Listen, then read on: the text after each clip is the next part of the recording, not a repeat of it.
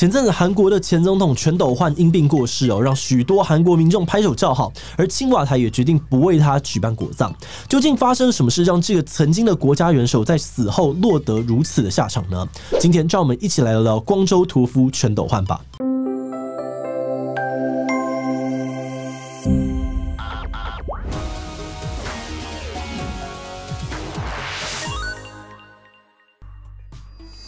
Hello， 大家好，我是志祺。今年的11月，韩国前总统全斗煥因病过世然而青瓦台并没有打算为他举行国葬，只有对全斗煥的家属进行慰问而已。而在韩国引入国葬制度以来，这是第一次有前总统无法获得这样的待遇。原因是因为全斗煥一直到死前都没有对韩国著名的光州事件道歉。有人认为这是名副其实的死不认错。而对于青瓦台的态度，许多的韩国民众都非常支持，但也有一部分的人认为全斗煥在总统任内对韩国还是有不少的贡献，这么做不太妥当。对于这种充满争议的已故元首该如何处理跟定位，台湾人应该是不太陌生。不过全斗煥到底是一个怎么样的人？光州事件又发生了什么事，让韩国人这么讨厌他呢？今天就让我们一起来聊聊全斗煥和韩国的转型正义吧。不过在开始之前，还是按照惯例先进一段工商服务时间。有观众朋友是在帮公司品牌或者是各种机关单位做社群行销的吗？在行销的时候呢，如果要传递一些比较抽象、复杂或是沟通比较专业的讯息，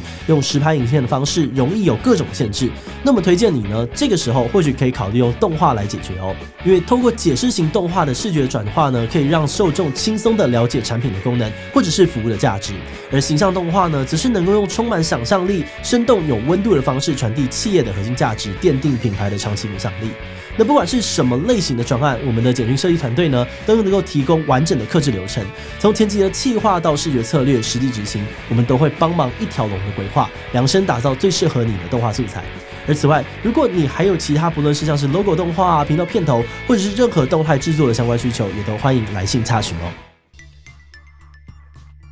讲到全斗煥这个名字，大家可能会有点陌生不过你可能曾经在媒体上面看过光州屠夫这个称呼，甚至呢还有人会说他是韩国蒋介石。那这个称呼的由来，可能要从韩国历史上面大事，也就是1979年独裁总统朴正熙遭人暗杀的这件事情开始说起。当时朴正熙的死导致了韩国戒严，那在那个时代的氛围里面，也有不少的韩国人呢还抱着一些期待觉得韩国的独裁时代或许可以就此结束。而在朴正熙死后呢，许多的公运还有学运开始出现，要求政府早日的解除戒严，并且推动民主。而这段期间呢，就是历史上面有名的汉城之春。然而事情并没有大家想的那么简单。当时担任韩国国军的这个保安司令的全斗煥，以追缉凶手的名义，取得了军事以及情报大权，更在双12政变之后铲除了最后的对手，控制了大部分的军队。而在当时的代理总统崔圭夏正打算对抗争要求民主的民众释出善意时呢，全斗煥突然插手，不但阻止了原先的决策，还进一步的扩大戒严，禁止所有的政治活动，逮捕了许多的运动领袖，而光州事件因此爆发，汉城之春也宣告结束。所以光州事件到底发生了什么事？一般讲到光州事件，指的是1980年5月18日当天，光州人民所发起的民主化运动，以及后续血腥的军事镇压。有些学者会说它是韩版的228，或者是韩版64。那这个事件在当时呢，被德国记者辛兹彼得呢以影像的方式记录，并传输到了全世界。2017年，我只是个计程车司机这部电影讲的就是这段惊险的过程。那回到现实刚刚讲到全斗煥扩大戒严，并逮捕了许多的运动领袖，而这当中包含了出身全罗南道的金大中。光州还有全罗南道呢，可说是韩国的民主圣地。而金大中被捕这件事情，不但没有让抗议停止，反而更激起了光州人民的愤怒，发起了更大规模的示威行动。然而，这也让全斗煥有了更合理的派兵理由，从空降部队到直升机的扫射，整场镇压暴徒的行动，到最后连坦克都直接开进城。而这场激烈的军民对抗，整整持续了10天才结束。而根据后来的调查，这起事件至少有200多位的民众死亡，300多人失踪，还有5000人以上的轻重伤。那么在这么严重的事件过后，韩国变得怎么样了呢？在光州事件落幕之后，为了合理化过程当中的镇压，整起事件被定调为金大中等亲共主义者主导的内乱阴谋事件，表示这一切都是共产党在背后搞的鬼。而全斗煥所做的一切呢，都是为了平定内乱。而在那之后，全斗煥的权力持续的扩大，到了8月的时候，透过他早就已经掌握的统一主体国民会议，全斗煥正式成为总统，开启了专制独裁的第5共和国统治时期。而对于这段时期呢，有些人认为虽然实施的是独裁统治，但这个时候的韩国确实在经济、外交还有国际地位上面都慢慢的有在变好。比方说，当时的失业率还有通货膨胀明显的下降，与北韩还有日本的关系也都获得改善。而另外最常被提到的就是在他任内，韩国成功争取到了亚运还有奥运的举办权。但也有人认为当时韩国的经济状况是受到了整个国际趋势的影响才变好的，而所谓的外交改善只是过度的放大某些两国交流的活动。而至于举办亚运或者奥运这些事情呢，则是为了分散大家的注意力，削弱民众对于政府的反抗意识。不过无论大家怎么评价这些政绩不可否认的是，在全斗煥的任内，当时的韩国并不是完全都毫无发展。但既然如此，为什么大家还是那么讨厌他呢？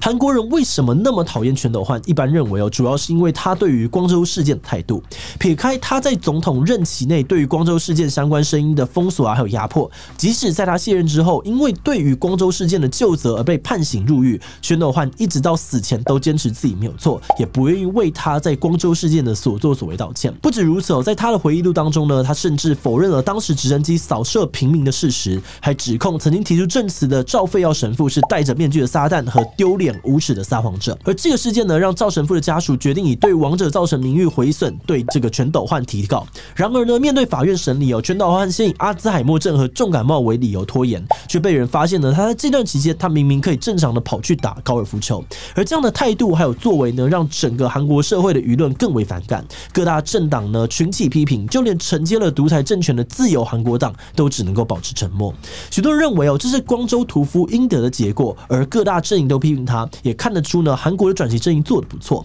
那么韩国的转型正义究竟做了什么呢？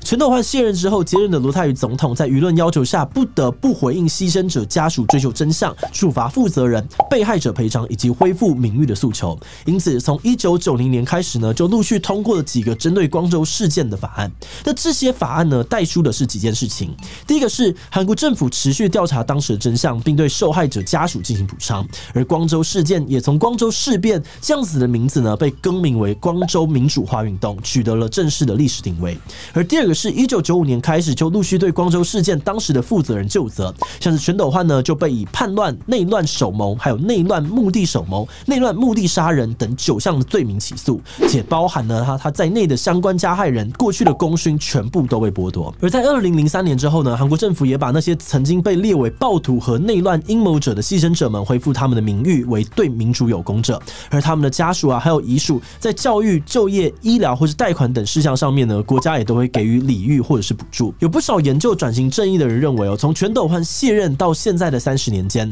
韩国对于光州事件的转型正义有不少深刻的努力与反省。但即便是这样子，无论是韩国政府或是民间，对于转型正义这件事情也还是有一些不同的声音。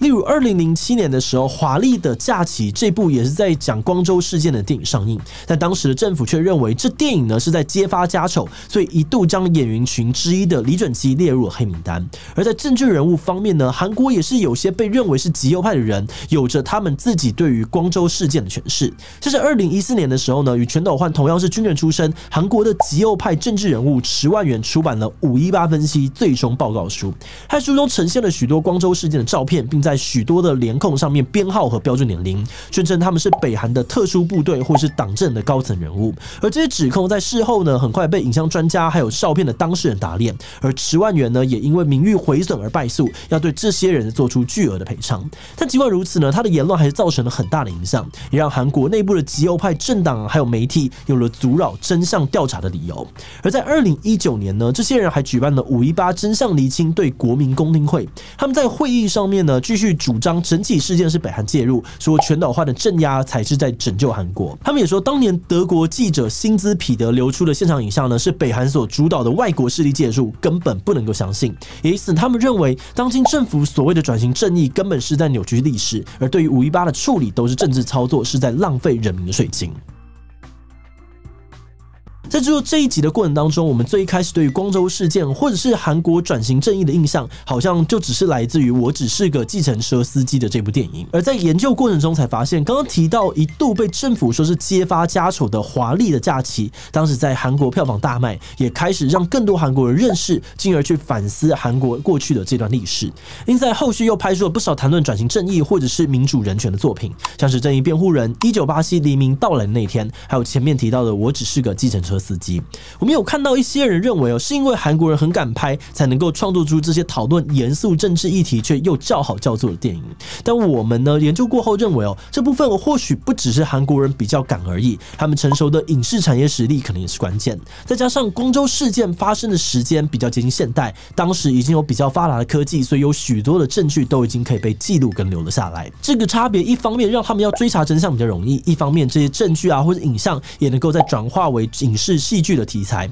让更多的大众都能够接触甚至熟悉这段过去的历史。而可能也是在这样子的氛围之下，韩国政府也更有底气可以打破过去的惯例，不为全斗焕举办国葬。不过说到这里我们也有一个疑问是，国葬这样子的制度到底有没有存在的必要，又该怎么样认定，由谁认定一个人过世之后该以国家的规格来为他举办葬礼呢？所以今天的提问也想问一下大家看法。假设有一个像全斗焕这样子，一些人认为对国家有重大的功劳，一些人认为是大坏蛋的人过世了，那应该要为他举办国葬吗？应该只要符合法律规定的重大功劳呢，都该为他举办国葬。不应该即使有再多的功劳，如果犯罪被判刑，就要丧失国葬的资格。所以我觉得国葬这种制度根本不该存在，人民纳税钱不要拿去做这种事情吧。其他留言分享你的想法吧。最后，如果你喜欢今天的影片，会分享出去，让更多人知道光州屠夫全斗焕的事情。此外呢，也可以点击这个地方看看白色恐怖是什么，以及更多关于转型正义的讨论。那么今天的世界77就到这边告一段落，我们明晚再见喽。